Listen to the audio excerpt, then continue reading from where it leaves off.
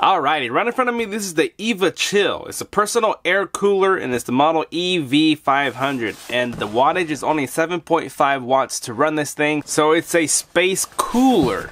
Instead of a space heater, space cooler. Cools the air, humidifies, it purifies so it takes out dust particles and cleans the air. And most importantly, portable, works on USB power supply. Can be run by using a laptop or a power bank. As you can see the pictures right here showing you how it's all gonna work. So I'm definitely excited to test this out here in this office because I can't always run my air conditioner because the way I have things set up here. Okay, let's check it out. Some paperwork, the quick start guide, and a product guide. There's the USB cable, but not just any USB cable, it is up to times. It is a USB Type-C. But yeah, this thing is super tiny indeed. Now next to the Pixel 3, you can see that it's fairly small. My hand is around 7 inches, and it is pretty lightweight as well. It feels like it's pretty hollow in there. But just before I open up the inside, take a look at the outside. We got some 4 little rubber feeding. We get some information there. A little vent is obviously the filter right inside there. I don't know, there you go. You can see it. And you can see that the vent can be moved up and down. And in the back is where the fan, where it'll breathe and it'll intake. And at the very bottom, there's the USB Type-C plug-in. Other than that, here is the handle where you can see you can press this down and we pop this open. And then here's another top. And as you see, there's other things left inside. Now this is the filter, and then the inside we have a little pocket and space for the filter. Okay, and as you remember, I mentioned that my AC is not always capable to move around with me, or I can't use it all the time. How can a portable or a desk fan cool off as hard as an AC? Well, that's because this uses water. So we're gonna fill the reservoir with water. Now this little spout here is gonna be the funnel so that you can pour the water inside here. There is the hole, and this is where the tank is. So there's actually a tank on the side. And I'm gonna use my water, pour this right inside.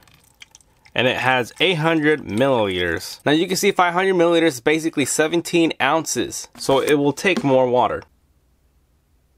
During water filling, be sure to unplug the device. Watch the water level through the side. Now the line is right here. You can see that the water level, so I can actually keep filling up. Take it out. You can see the open side. We're gonna place this towards the back where the intake is. And now let's top it off. And that will be the power button. Here's a portable bank. Plugged. Detected. There's light. Oh, there we go. Now that's going a lot faster. Oh. It does get faster. Now press and hold. And there's light. There's light on the side of this thing. Now there is a soft glow. And there we are, a blue glow.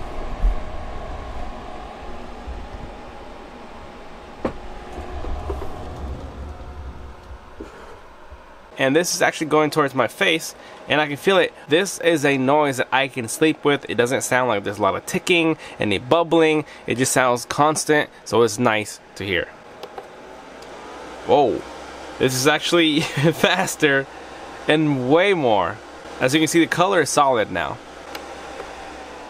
And that's turned off. Night light, press and hold. Turns it off, press and hold. Turns it on.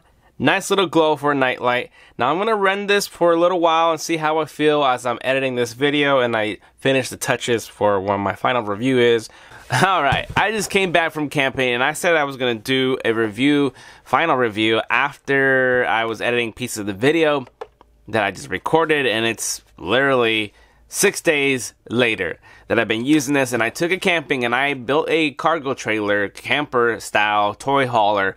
Anyways, I like white noise, and this fan noise is very simple and quiet, and it's nice, it's constant, it doesn't have like weird two tones, no ticking. So I like this fan already because of that. Now, filling up the water, it does last quite a bit. So I am at 53%, and I had it at 100, and I used this for 3 nights. And I have 53% left of battery on my portable charger just running off of this in the trailer. And I have to say that when I put cold water from a freezer or just cold water from a sink, it definitely pushes it to be a lot cooler. Now I do love that this is Type-C connections, because I can use my iPad connection, my Pixel connection, just plug in and go.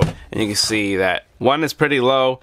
I don't really feel that much coming out of it, but it is on, and it does mistify if you have humidifier. Level 2, level 3, love that noise for nighttime, and level 4, that's the highest one. And the airflow from it, if when I'm editing videos right here, I'm able to move this and blow to the direction that I want. So yes, I do love it. I will be keeping this. So yes, this doesn't have any Freon like an air conditioner where it has a pump and a generator, but honestly the water does make a colder difference. Not like an AC, but cold enough to make you feel like, yes, this is something that you would like more than just a fan blowing air. If you put your hand over it, let it blow in your face with the cold water, you're gonna feel that temperature drop. It's gonna feel good.